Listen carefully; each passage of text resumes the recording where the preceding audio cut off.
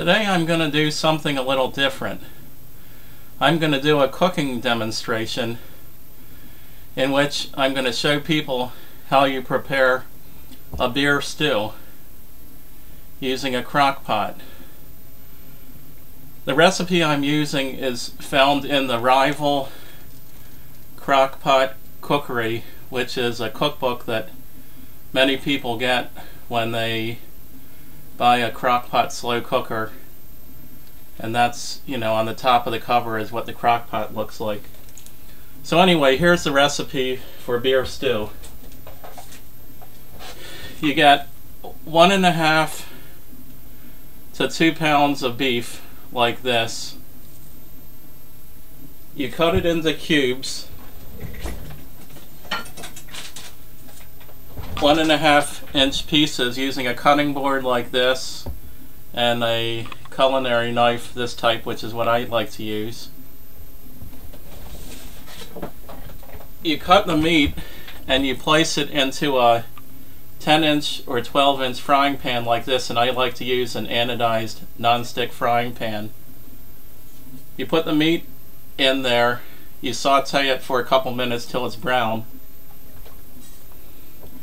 Add a little bit of oil like this so it browns. And then you put the meat in your slow cooker. After you've started the slow cooker, you add 1 12-ounce bottle of beer, and what I'm using is the Yuengling Black and Tan Lager, which I think has a nice rich taste.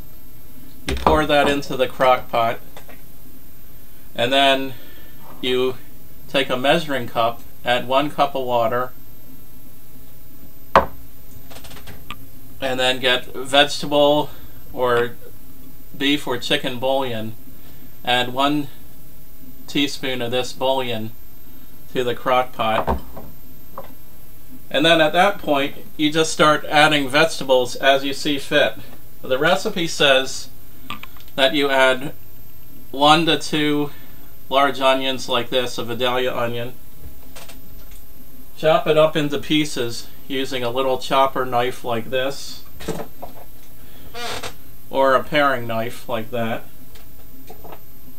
And then you add to your stew, you add 2 celery sticks,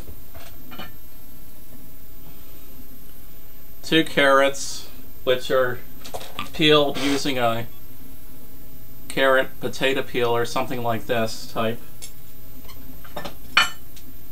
And then you can add 1 leek, or what I use, 1 or 2 potatoes, which are peeled using my potato peeler thing. And then once that's cooked for a while, you add 2 more celery sticks,